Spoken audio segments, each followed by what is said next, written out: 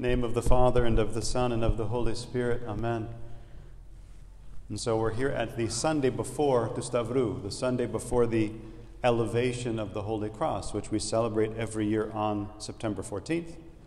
And so we're celebrating literally the ipsosis, the lifting up of the cross, because if you remember the story, it's St. Macarius, who is the patriarch or the bishop of Jerusalem, that after they find the cross, lifts it up. They build a throne that we usually see on the icon, and he lifts it up in all four directions so that all of the huge crowds of people that can't be able to get to it can at least see it lifted up before them and venerate it. And so there's a connection being made in the Gospel of John, which we just heard, the connection about Moses lifting up the serpent in the wilderness.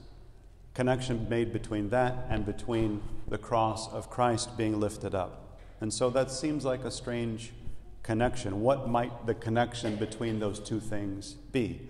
And so the original story is after the Hebrews are delivered and they're wandering in the wilderness, waiting for the promised land, they come a point where they start losing faith. And so God sends serpents, sends snakes, and the snakes bite them, and because of the poison, people start dying. And so they go and they cry out to Moses, and they say, "Help us, the snakes are biting us and we're dying." Moses prays, and God tells him to make a bronze serpent, like a statue, and to lift it up on a stick and let the people look at it. And he does that, and the people are healed, and they're no longer poisoned by the serpents. And so the connection of that to the cross of Christ being lifted up, as we're about to celebrate in a few days, might seem strange. How do those two events connect? And so we think about a lot of different ways of interpreting the lifting up of the snake. But one of the fundamental ways we interpret that is that the people have lost their faith in God. They've lost their trust in God. And so when suffering hits them, when illness hits them, when difficulties hit them, they are unable to face them. And so the reason that the snake is lifted up for the people to look at is that we have to gaze upon that which we are afraid of.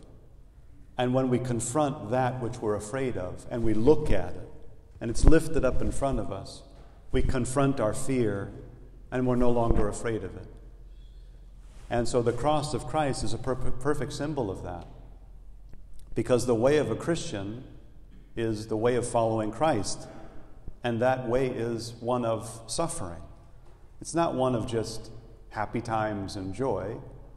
Christ is resurrected. In order to be resurrected, he first has to die on the cross. The cross is a symbol of Christ's victory over death, but it's also the symbol of him loving us so much that he's willing to suffer and die for us. And so for us in our spiritual life, there are a lot of things happening that we get anxious about, that we are troubled about, that we're fearful of. And what God is telling us is that we don't close our eyes to those things. We don't turn away and run from those things. We don't remain silent when dealing with those things. We open our eyes and we gaze upon that which terrifies us.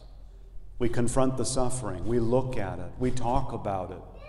And we do that in whatever way we're able to.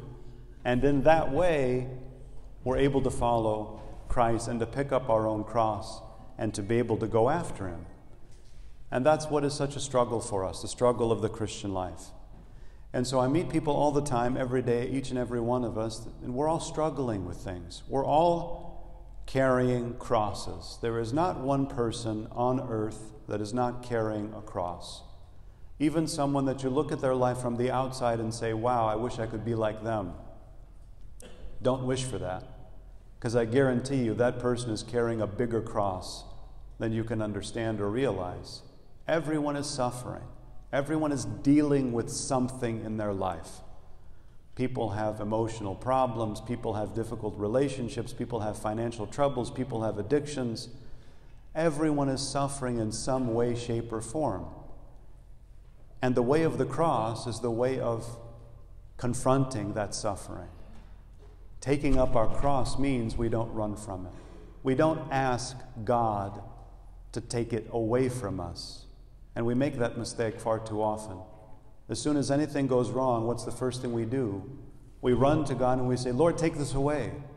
Lord, make it better. Rather than saying, Lord, give me the strength to carry this. Thank you for the blessing of this. Why? Because it's a reminder that we need Him. It's a reminder that we don't do everything on our own. People might look and say, well, why would God send snakes to bite people and kill them? That seems pretty bad. But realizing, of course, this is before the incarnation. This is before the birth of Christ, when the people had to be rebuked and chastised because of their lack of faith, so that they didn't turn away from God altogether. It's a metaphor for the fact that God gives us trials, tests, tribulations, not because He wants to hurt us. He loves us. He is love. But He wants to give us opportunities to draw closer to Him. He wants to give us opportunities to confront that which terrifies us, to show our bravery. And whenever I think of the cross, I always think of St. Anthony the Great, because there's that great story, and I'll finish with this, where St. Anthony is praying in the tombs. He's out by himself, closed in the tombs, and he's praying, and he's reached such a high level spiritually that the demons don't attack him mentally in temptation. They physically assault him. They physically appear and they beat him. And there's records of saints like St. Anthony, fighting with demons, so much so that the clash of armor is heard for great distances. So the demons assault him in the tomb, and they beat him within an inch of his life. People come from the area in the villages around and find him and bring him into the villages, and they bind his wounds and they heal him. And he wakes up somewhat healed, but not really well. And the first thing he says is, take me back. I've got to go back to the tomb. And says, you almost died. He goes, I must go back. I must go back to the tomb. He goes back. He's back by himself once again. The demons appear and beat him. And he's praying out to Christ after the beating as he's laying on the ground. And he says, oh Lord, why? And Christ's voice comes, and he hears the voice of Christ, and he said, oh Anthony, so that I might see your courage. So that I might see your valor. And so that's something that we have to remember and think about when we think about the cross of Christ.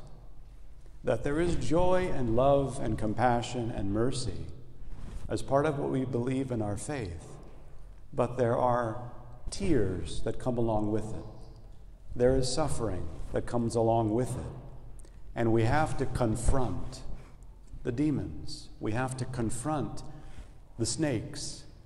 We have to be willing to gaze upon that which scares us and say, if Christ is with me, who can stand against me? And what should I be afraid of if I have the love and the compassion of Christ with me? And that's really the celebration of the cross. And it's something that we think about and we celebrate this time of year, but really all throughout the year. Every day, all day, with whatever troubles and difficulties are besetting us and confronting us, always remember when we make the sign of cross to think about the Lord's suffering and to remember that we follow Him and that if we have faith and trust in Him and hope in Him, He will never disappoint us, but will give us His love and mercy and heal us of whatever bites and whatever poison might be besetting us. And He does that each and every day. Amen.